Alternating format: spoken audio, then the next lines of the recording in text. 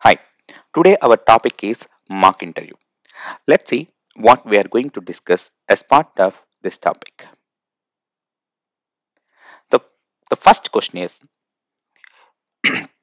I have a scenario that I have two objects in master detail relationship.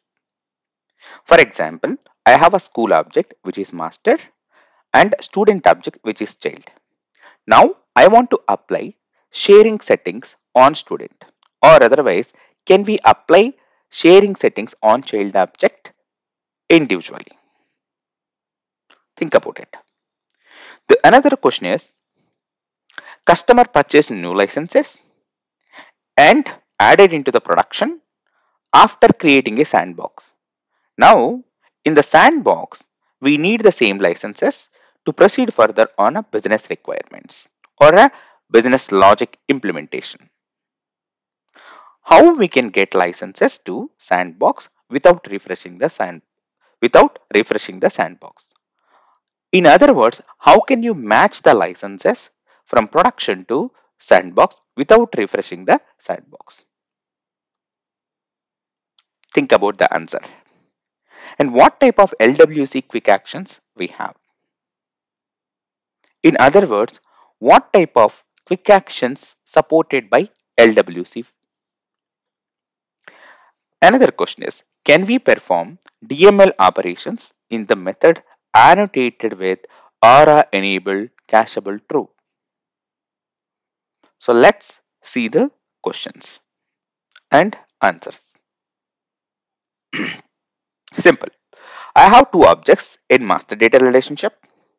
Can we apply sharing settings on child object? You cannot do that because all the sharing settings applied to master object, in our case school object, applies to student.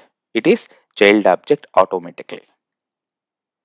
Okay, when your object in the master detail relationship, so always child objects inherited all the sharings and the ownership from master only. Now let's talk about licenses. How you can match the licenses or new licenses added into the production to sandbox if you created a sandbox before adding these licenses to the production. Simple. You just need to go to the company information. If you observe here, first of all, setup, first step, and then go to company information. Once you open the company information, if you observe here, organization detail, there you will have edit and match production licenses. Okay, these things will be available in sandbox, not in the developer edition if you are using the developer edition for practicing. Okay, so when you have other sandbox, you just need to go to the company information and then just click on this match production licenses. Then it automatically match or import the licenses from production, or it matches the licenses from production to sandbox. Simply, this is the very easy step instead of refreshing the sandbox. Okay, because we should not refresh the sandbox without a reason. Okay, as you have the possibility to match the production licenses, always you have to go with this option. Why? You may have the implementation in the progress, which is having multiple developers who is implementing multiple things in your sandbox. Instead of refreshing, go ahead with match production licenses option on company information. Okay. Now, next question is, what type of LWC quick actions we have? We have two types of LWC quick actions. One is screen quick action, another one is headless quick action.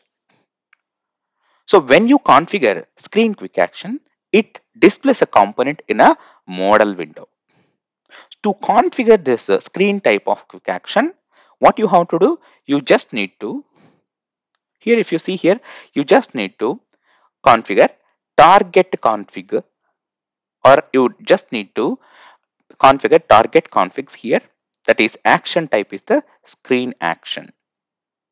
And the target should be lightning record action, as you are talking about the quick actions here. And headless actions. what is going to happen? It's just execute the custom code what you have implemented in the invoke method instead of opening the model window. To set up this, how you have to configure your component? You have to configure the component with the target configs with action type as action. Then it becomes a headless action. That's how it works. Now, the main point is here LWC supports two types of quick actions. One is screen quick action, another one is headless quick action. So, when you talk about screen quick action, it displays a component in a model window, and whatever logic you have, whatever the user interface you have, it displays in a model window and you can proceed further. When you talk about headless quick action, it just executes the custom code you provided in invoke method. Okay, instead of opening the model window. This is how it works. Now let's go to another question. Can we perform DML operations in the method annotated with ARA enabled cacheable true? No, you cannot perform DML operations when you annotate your method as ARA enabled cacheable true. So usually we use this kind of method for getting the records via wire method. Okay, when you are wiring a method in your LWC component, then you are going to use this kind of apex methods to get the results and the fast results to cache the result. Okay, to give you more performance, better performance. Okay, these are all the references you can go through, and for more information, and you can dig into things what we discussed deeply. All the best. Please subscribe to Salesforce Techbook.